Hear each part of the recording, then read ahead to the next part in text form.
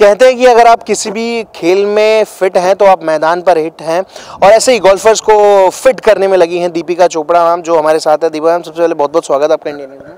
Thank you ma'am, क्या एक golfer के लिए फिटनेस एम रहना चाहिए? क्रिकेटर्स या बाकी स्पोर्ट्स में हम देखते हैं, फुटबॉल वगैरह में काफ़ी ड्रिल्स होते हैं, तो गोल्फर के लिए क्या चीज़ इंपॉर्टेंट है? गोल्फर्स के लिए फ़िटनेस तो बहुत ही ज़रूरी है। अगर आपकी फ़िटनेस बेटर होगी तो आपकी गोल्फ ऑटोमेटिकली इम्प्रूव करेगी, आपके स्कोर्स ऑटोमेटिकली इम्प्रूव करेंगे। और king of golf swing is glutes muscles होते हैं, हिप मसल्स होते हैं, तो उस पे ऊपर बहुत ज़्यादा फोकस करना चाहिए गोल्फर को अपने ग्लूट्स या अपने हिप मसल्स को डेवलप करने के लिए। और मैम, गोल्फर को किस चीज़ से बच के रहना चाहिए कि उनको ज़्यादा परेशानी ना हो बॉडी में? जो उनका पोस्चर होता है वो कैसा रहना चाहिए? अगर स्टिफनेस है बॉडी में, अगर बॉडी टाइट हो जा रही है तो मोबिलिटी बहुत ज़रूरी है एक गोल्फर को करने। अपना शोल्डर मोबिलिटी, हिप मोबिलिटी, काफ मोबिलिटी, अगर यहाँ पे रिस्ट्रिक्शंस हैं या यहाँ पे जॉइंट्स स्टिफ हो रहे हैं तो फिर स्विंग में बहुत प्रॉब्लम आएगी। और मैम, जो स्ट्रेंथनिंग होती है, क्या मेन एस्पेक्ट्स होते हैं गोल्फर के लिए, जो आप उसकी बॉडी, जब एक गोल्फर आपके पास आता है आप उसकी बॉडी देखते हैं कि कुछ परेशानी हो सकती है, कुछ टेस्टेज आप उसके साथ में करते हैं, तो वो सब क्या?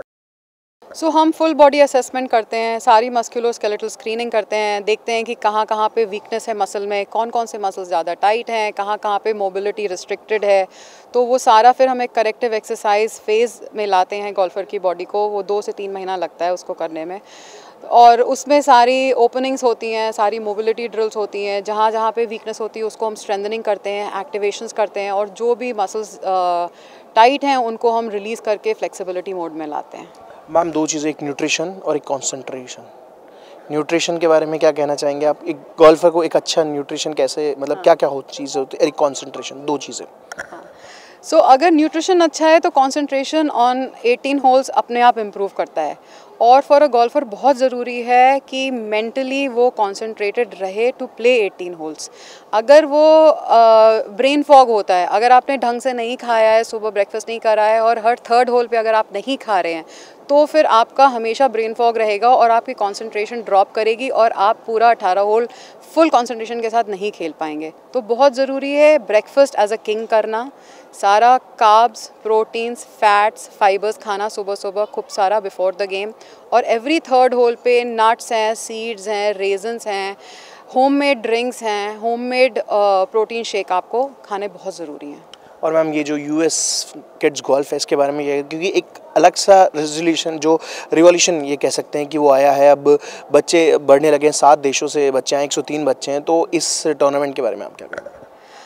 ये बहुत अच्छा प्लेटफॉर्म है हमारे इंडिया एंड अब्रॉड, जो पास के देश है वहाँ से बच्चे जो आए हैं उनके लिए, टू एक्सपीरियंस एक international golf tournament in our country at a very good golf course, DLF का, ITC का। एंड तो ये बच्चों को ज़्यादा से ज़्यादा टूर्नामेंट्स खेलने चाहिए, एक्सपोजर होना चाहिए सारे गोल्फ कोर्सेज़ की। फिर उनको आइडिया होता है कि how the golf courses fast है, स्लो है, हाउ आर द ग्रीन्स। तो ज़्यादा से ज़्यादा जितना ज़्यादा खेलेंगे बच्चे उतना ही बेटर रहेगा। And it's a very good platform for kids to come and play and experience. Thank you so much ma'am. तो ये दीपिका चोपड़ा थी, जिनका कहना था कि अगर आप अच्छा खाएंगे, अपनी बॉडी पे ध्यान देंगे, तो आप एक टॉप के गोल्फर बन सकते हैं, टाइगर वुड्स जैसे भी। कैमरा पर्सन पंकज के साथ प्रशांत शर्मा, मानेसर।